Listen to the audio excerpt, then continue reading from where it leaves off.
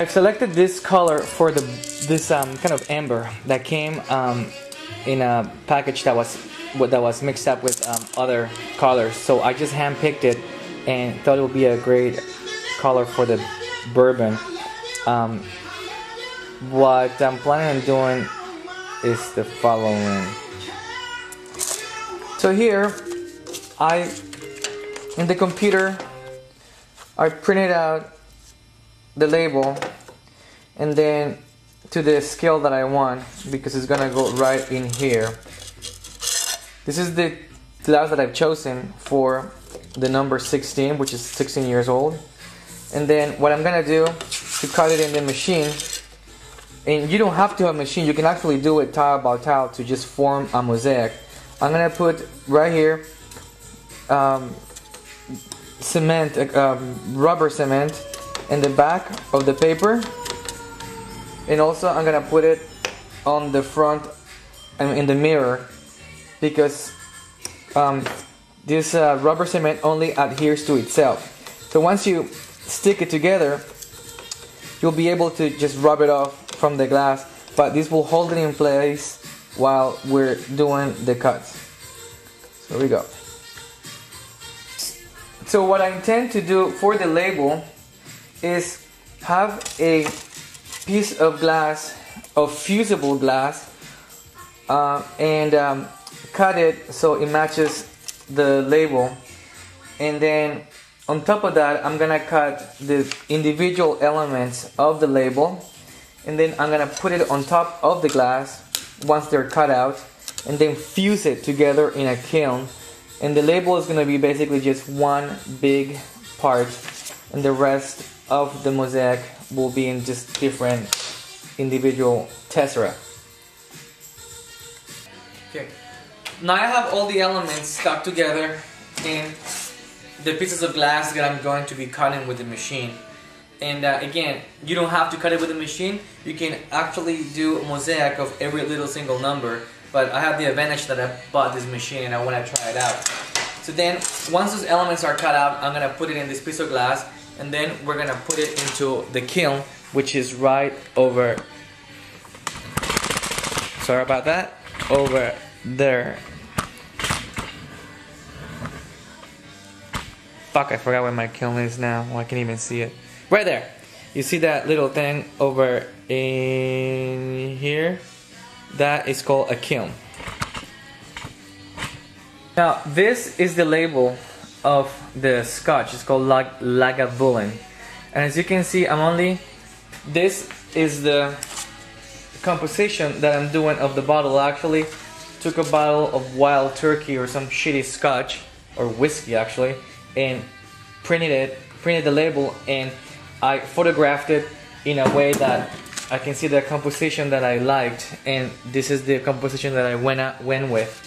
So now, as you can see, I don't need to do the whole label because of how I wanted to show it. There is going to be only like 4 letters and a half. This element right here, which is right here. So this is the number 16, which I'm cutting in red. This is the symbol of the king with the crest and 4 letters.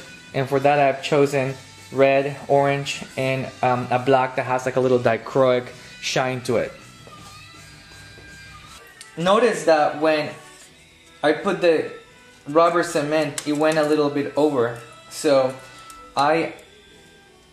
how I displayed earlier that this paper cement only sticks to itself, that's true. I'm able to clean the glass only by rubbing it, and all the material that went out of the line I'm able to pick up, so this doesn't contaminate the blade of where I'm cutting. So I'm gonna see it's already clean now, and then when I cut these pieces out, I'll be able to clean it in the same way. Now with a I am just marking with a Sharpie where I'm gonna cut this glass, and then I'm gonna trace it with a glass scorer, and it's gonna be the label. So I just put this piece of fabric underneath so the glass has a little cushion while I cut it. Otherwise, I might cut the glass. So here we go.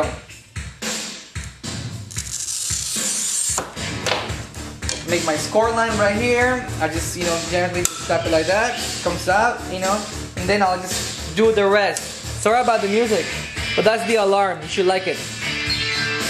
Okay, so I was scoring this line. This is too thin. I was pushing too hard. I don't have carpet underneath, so I broke this glass. It's fusible glass. It's really expensive. I just fucked this up, so I need to figure out what I'm gonna do next. So just so you know that when you do this sort of things, it's not always perfect, like they say showing on different shows on TV and stuff. You go through a lot of problems when you're making a piece that frustrates the living shit out of you. Okay, now I turned the music down and I just bought another piece of glass. I don't know if you can see this. Come on, focus. Shit. It's back. $13. I had to go all the way to Portland to buy this. But, so I'm gonna line it up against this, or I can have a template and put it and then mark it. And I'm telling you, I'm so lazy, so I'm gonna kind of eye it, and then I'm just gonna cut it with the machine so I don't go through this. I mean, this is the first time with the machine, so I can cut it because now I have it, but typically I can cut glass like a master.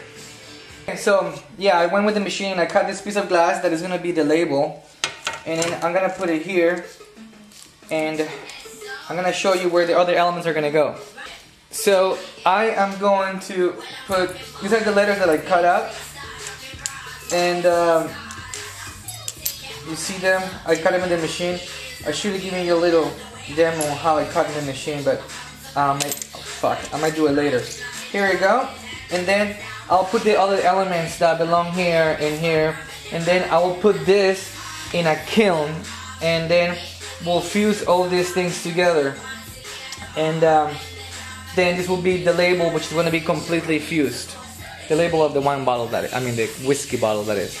Okay, so I just want to show you something. As you can see, these letters, there is something missing because the A has a little space, or has a blank little triangle in the inside. This one doesn't have it because obviously the blade couldn't go in there. So what I'm doing, as you can see, there's a little triangle.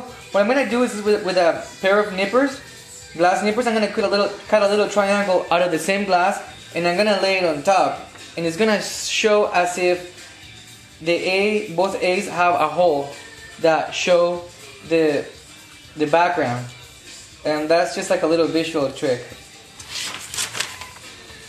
These are glass nippers.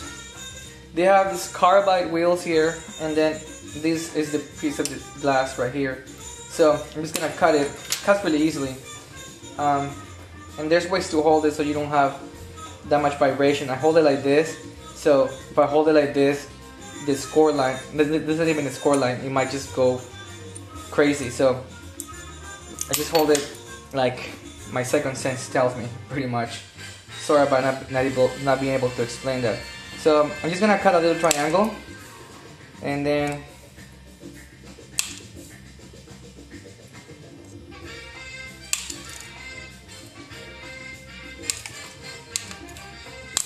so this looks like an okay triangle.